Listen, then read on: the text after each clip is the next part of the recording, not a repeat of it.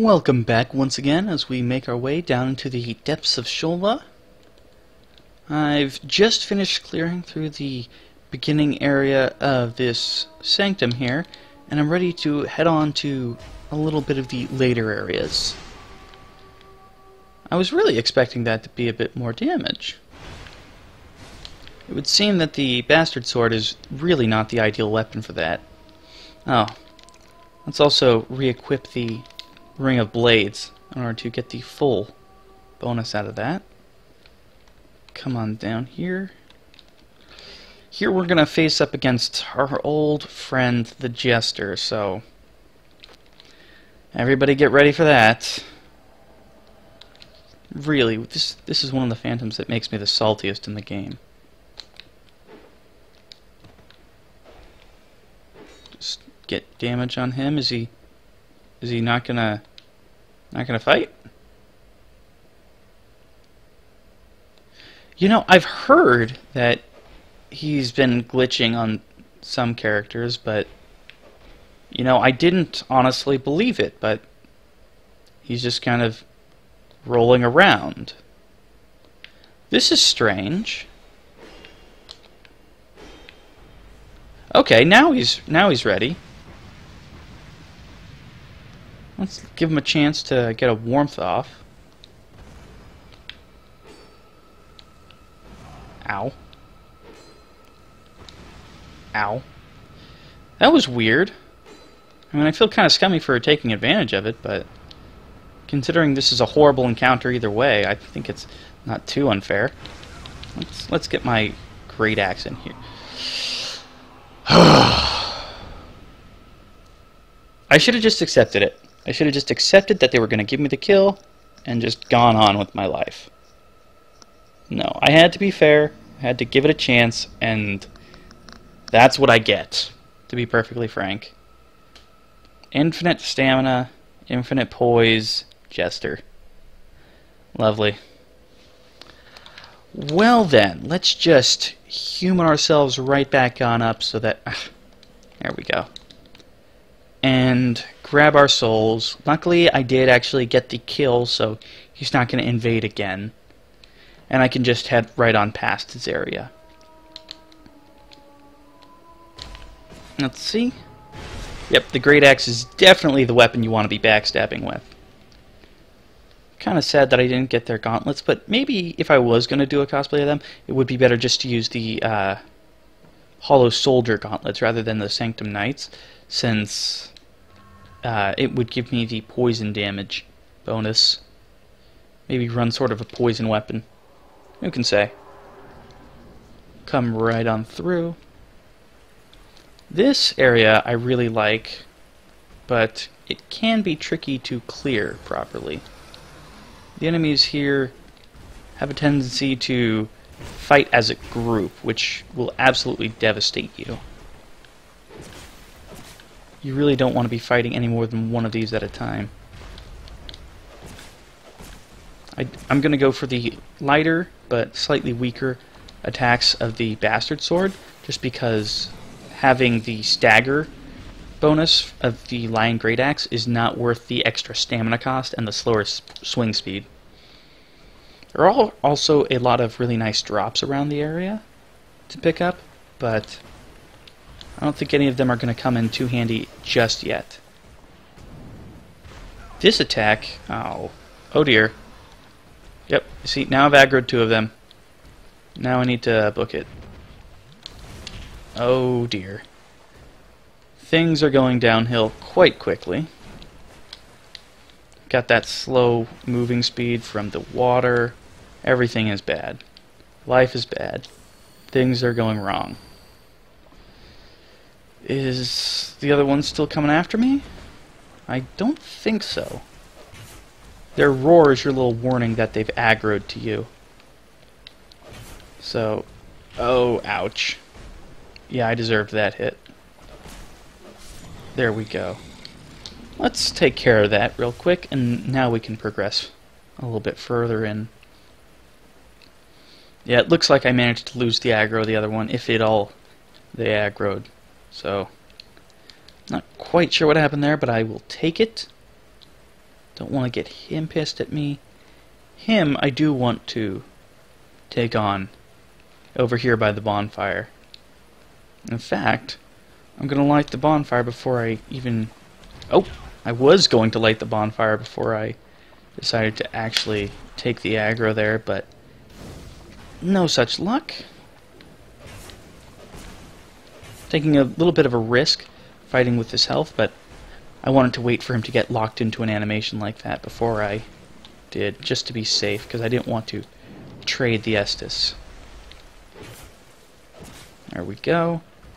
They do have really long animations, but if you get caught out trying to punish them when they're not already attacking, then it's quite easy to get caught. While they're in both their actual grab bite attack and stamping their feet for that attack, they take incredibly reduced damage. It's one of the things that I really don't agree with that From did, is certain enemies on certain attacks that would make them vulnerable, they gave them hyper armor. Not hyper armor. Maybe hyper armor as well, but they gave them incredibly increased defensives for the attack, which makes it very difficult to play around since you can't really fight back during that time. All you can do is really just try and not get hit, since you're not going to do any real amounts of damage back at them. But at the same time, there's just nothing you can do to punish it.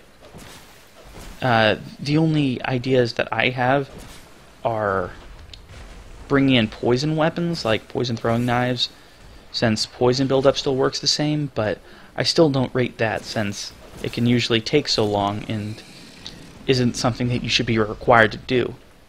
It makes sense on enemies while they're buffing, such as Smelter Demon, since it's just it's locking himself into an animation that's really not doing anything offensive.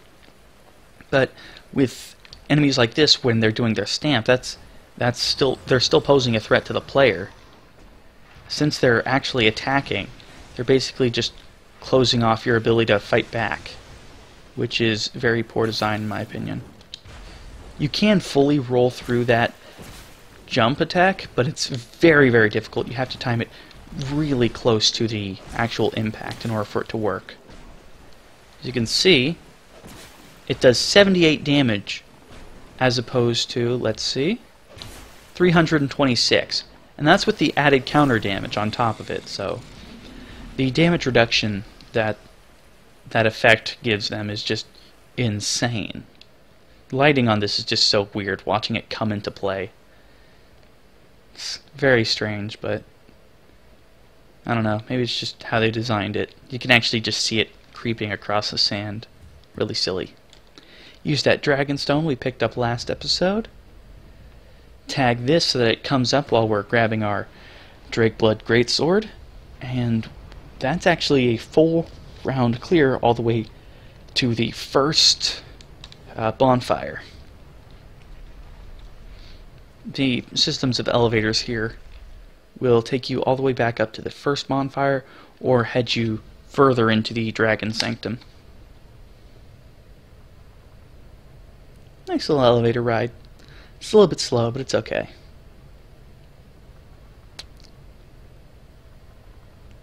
Here we are. I want to tag this since I want to be able to come back if I fall to the Drakeblood Knights, but I am planning on clearing all the way through to the final bonfire in this section before I actually rest up, so wish me luck. Hopefully the Drakeblood, not the Drakeblood, but the Lion Great Axe will be able to one-shot them on a parry, since parrying is the best way I've found to actually clear them. Considering it is a Great Axe, I could actually just... Oh, I tried to parry a jumping attack. Silly me, but Great Axes actually are one of the weapons that allow you to... Oh, goodness. I'm not used to the timings on this. I was using the buckler on another character, so it's a little bit different. Let's get the... Ah, my goodness. They're just so agile, it's frustrating. Let's try this again. Oh, goodness. Why am I trying this? This is a terrible idea. Oh, bollocks. Let's just try and get the backstab or just regular hits, since I think regular hits can stagger them. Would not appear so. Maybe this was a terrible idea. Maybe I deserve my fate. Let's use my last little bit of Estus. Oh, goodness. I just cannot parry that combo for some reason. But the damage I deal in return is fantastic. That's him taken care of. I don't really have an ideal weapon for this scenario, so I'm actually going to leave those crystal lizards where they lay for now. Get a life gem, just getting some of my health back because I do have at least one more Drake Blood before the next bonfire. Let's see if I can do him right. Nope, nope, nope, nope. This is basically my last chance to redeem myself. Oh, goodness. No, no, no, no, no.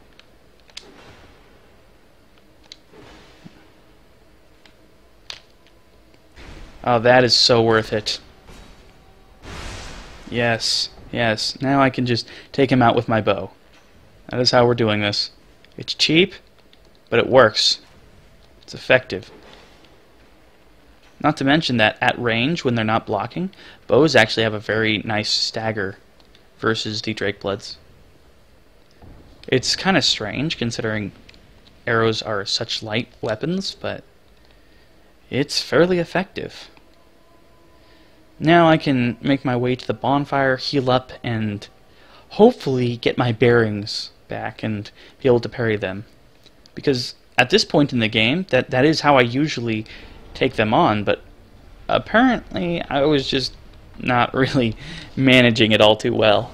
Started burning through life gems, which is just so abhorrent to me.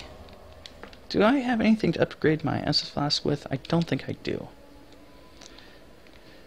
Let's try that again. I do have a lot of souls, but there we go.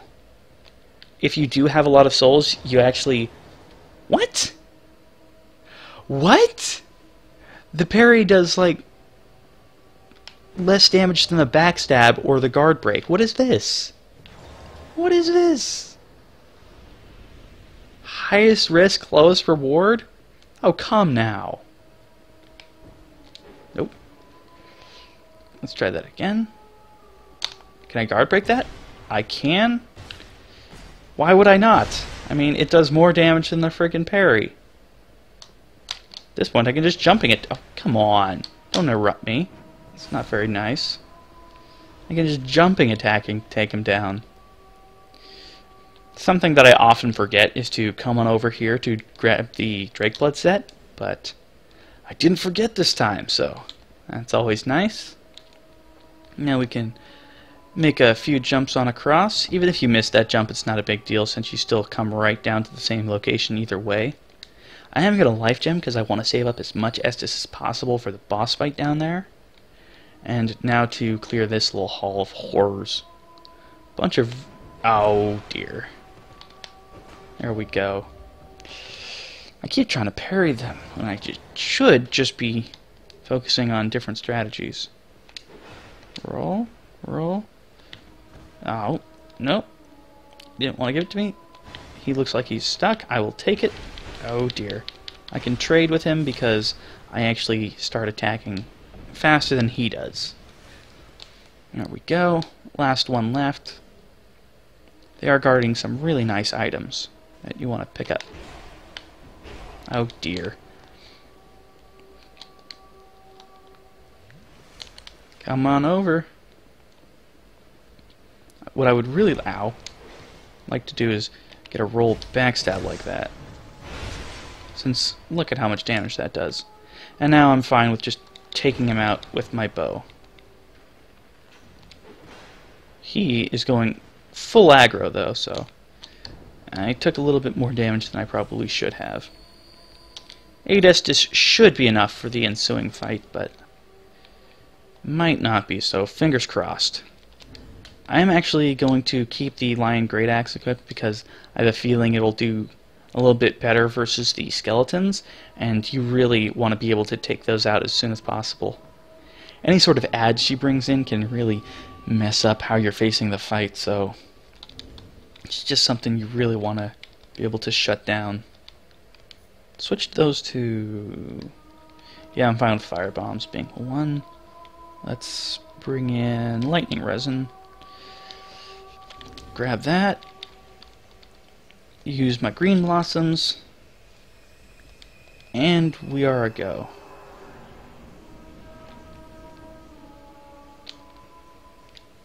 You want to manage your stamina as you come in so that you can swing the moment you're in range. That free damage is not to be underrated. Most of her spells can be just walked out of and leave her a little bit open for counterattack. Let's see. I can get the one-hit kill. That's good. Okay. That gives me the nice setup. And let's get you. Totally worth the trade. She's going to teleport, cast spells, and I take it all on the face. Ouch. That was suboptimal.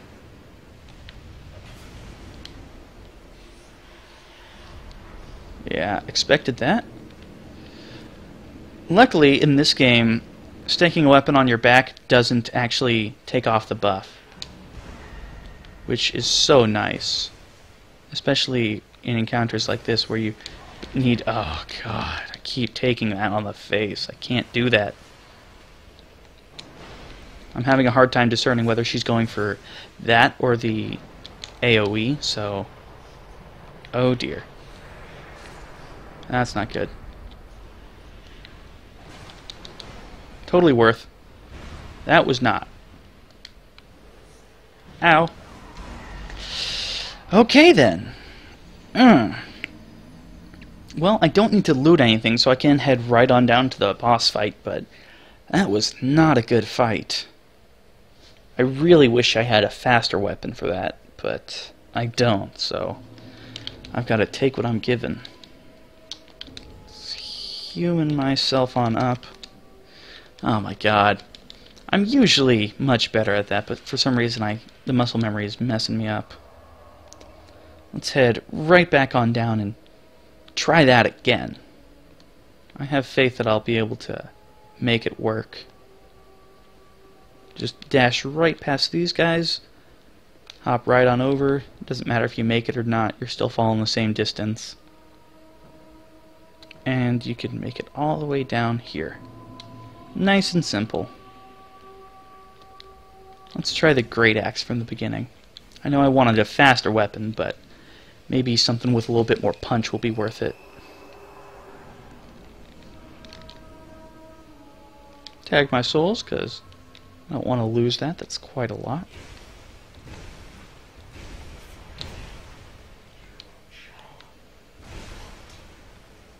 Come on. There we go. Managed to dodge that for once. Oh, no, no, no. Velostat, please. Ah, this is bad. If she summons Velostat, you're gonna be in for a time of your life. I meant to roll that, but it didn't give it. No! No, that wasn't Estus at all. Why would I do that? I thought I'd switch to Estus, and I apparently had my gold pine resin equipped. Don't forget to manage your hotbar, kids. That's just... that's a little bit painful. Luckily I grabbed my souls and I can try that from the beginning, but if she summons Velostat early like that, that can be really painful. Other than that, I was kind of happy with how the fight was going. I even managed to get some split damage on both her and Velostat while he was summoning, so that's the best way to handle that bit. Ooh, probably shouldn't have taken that fall. Let's life gem it up before we head on in.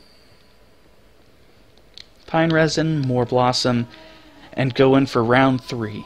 Third time is the charm, as they say, but, you know, great weapons, not so great versus Elana. Just something to remember, something to note.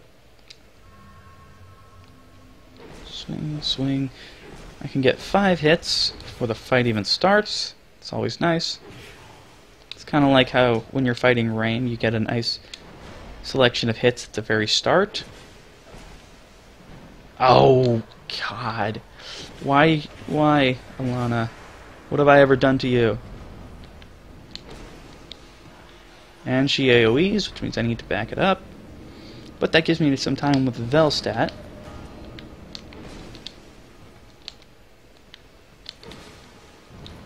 Parrying him is not the most worthwhile thing ever, but it can be very useful, especially since his AoEs are pretty ridiculous like that. Oh goodness. I almost forgot to switch to Estus again. That would have been the saddest I'd ever been. Get out of there. And I think that's enough of Velstadt for one boss fight. Oh, I will take that explosion, but it's totally worth it to get Velstadt out of the way. Roll through a pair of those. She's being really nice to me. And I can now lay some damage into her. Oh, I just killed him! Would you stop, woman? Okay, that's it. I faced Velstadt the first time. Now we're just going Elana mode. Thought I was out of range. Oh, come on, with that 3-hit combo. This is getting silly. Now I can heal all that up. Velstadt, try and swing. Nope. Oh, and she's teleporting. This is just not even nice. This is the AoE. I could back that up. Nope. Tag her while she's vulnerable. No way, Jose. Ow. Still get some tags on her. I think fighting her at range for the rest of the fight might be the best idea. Just stay light on my feet, keep kiting around, just don't get hit.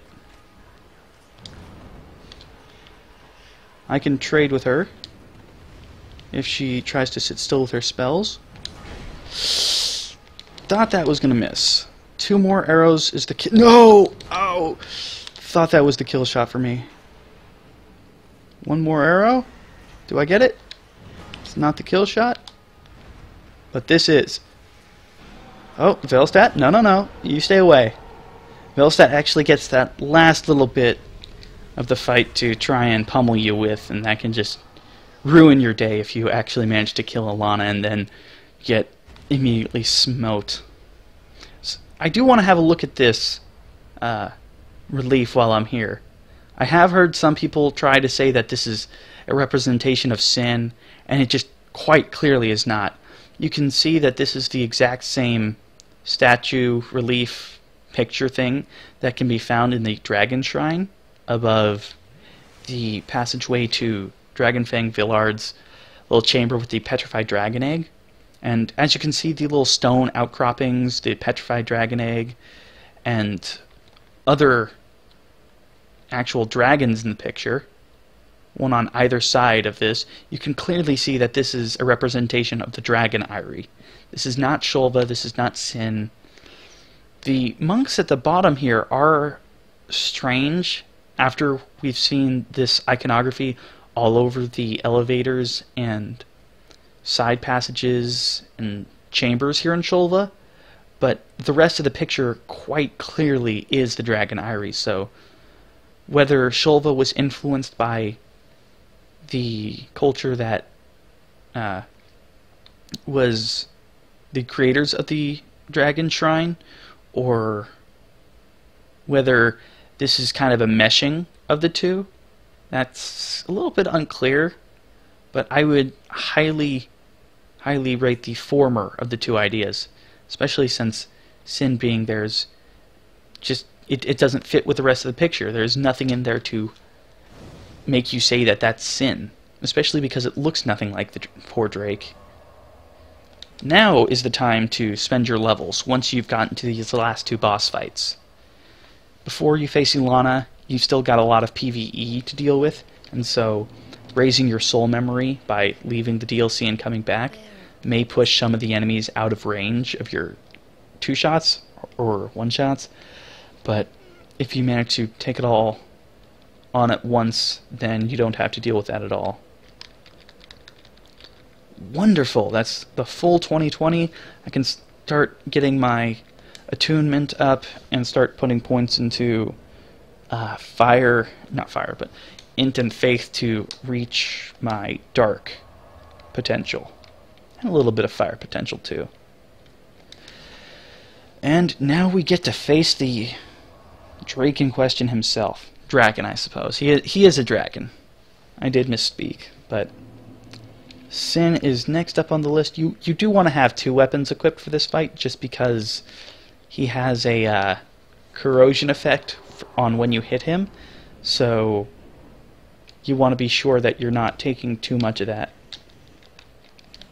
Before you get into the middle there, you want to double buff, and then you can, so long as you stand in the middle here, if you walk over to the side, he is unable to hit you, except for by landing on you, which you should have the wherewithal to avoid if you're paying attention.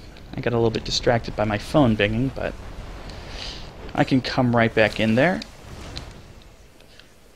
Sticking to his hind legs is the best strategy. Occasionally he'll even rear up on his hind legs to try and breathe fire at you, at which point you can just deal so much damage to him since he's unable to hit you really. The sad thing is when he lands far away from you and then immediately heads back up into the air. There's very little you can do to punish that. You have to be close by to punish him for landing. And if he tries to start meleeing you, take that as an opportunity to get some free damage in on his crotch. Just hug his rear end and you should be okay. When he flies up, it gives you a nice opportunity to heal on up, get some preparation, regen your stamina. Most of his flying attacks can't hit you at all as long as you're dodging properly. Always head to your left, his right, because that's how you're most likely to avoid getting hit. As you can see, my weapon is taking a ridiculous amount of damage from this fight, so I am going to switch now that my buff has run out. Come right on in and try and punish him for that. Can't get the 2-shot, but the sprinting attack is good enough. He's going to swoop me. Oh, should have been able to avoid that. Apparently not. Now is he going to swoop? Oh, that attack is extremely difficult to dodge. I honestly don't know what they expect you to do about that if you're at range, since if you are at range when he starts that up, you're basically guaranteed to get hit. I needed to get through that poison cloud in order to get behind and start damaging him. He does have the actual option to breathe between his legs, but when he does that, you can just chunk him really hard, so that's actually to your benefit if he tries that move. All in all, a very quick, very active fight, and I clear it without a problem. Faint heat lingers in the ancient crown, and I can head back to the bonfire, having looted his room. It is funny that the final boss is actually less of a challenge than Elana, once you have sort of gotten the fight down. But I also think it speaks to whatchamacallit, how effective adding enemies to a boss fight is. A lot of people complain about that, but I honestly think that it works out pretty well. As you just saw, it's clearly effective for making the fight more difficult.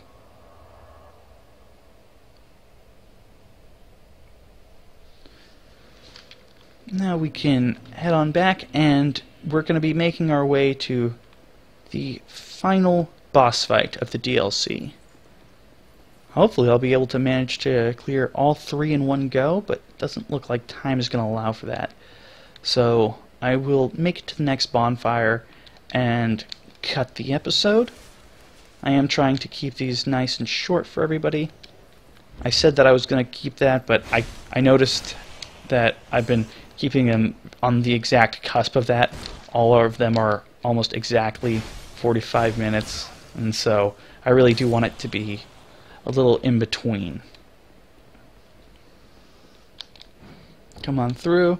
It takes a little while, but it's a really short jaunt when it comes to enemies. There's only 8 on the entire road once you know where you're going, so you can come right on through.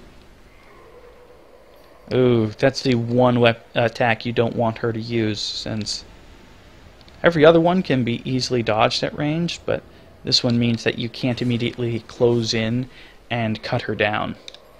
If she used any of her other attacks, you could just head right on in the moment you're finished with the other one, but if she uses that affinity lookalike, you do have to wait for the balls to proc before you go in, otherwise you are taking a risk. And with Dark Souls, the game is about not taking a risk. Lots of dried roots. I still haven't really figured out a place for dried roots. I'll use one now just to show you how slowly they regenerate, but really they are completely minuscule. There's very few times when a dried root's really going to be an effective method of healing yourself. It's just very slow, very worthless, to be honest. And now that a lot of self-buffs no longer stack, you probably don't want to be wasting your consumable self-buff on a dried root rather than something like a burr or a, whatchamacallit, green blossom. There's just very few times when it's actually a beneficial strategy to use a dried root, especially because of how prolific healing items have become in Dark Souls 2. There's just no reason to use it. But, you know, it's there, and they give you a ton of them, so who am I to complain? Worst comes to worst, I can just sell them to Gavlan. That's the Sanctum Shield. I really like that they gave you a dual shield. All they need now is to give you a dedicated sorcery shield, but I don't actually think that's going to happen anytime soon. Rock Shield Balder. As I said before, great axes just make me so happy because of how effective they are at shutting down the infinite poise phantoms. Really, really great. Especially because this one is bad at blocking properly. You could just take him out really quickly. You might want to parry him, but I don't really find it worth it. Neither do I want to use this elevator to grab the drops on the way below, because heading through the boss chamber will actually lead you to the same exact location, so it's easier just to grab those at the end. Head back to Majula, start increasing my magic stats some, and that's going to be it once I've actually spent these levels. Rather action-packed episode. A lot of boss fights right there at the end, but they are joined together like that, so I suppose it makes sense. No point in having more attunement than I can actually use with spells, so... Now let's just keep them completely even. I do want it to be used for dark rather than miracles or sorceries, so I think that'll be the best choice. And that's it for the episode. Thank you so much for watching, and I will see you all next time.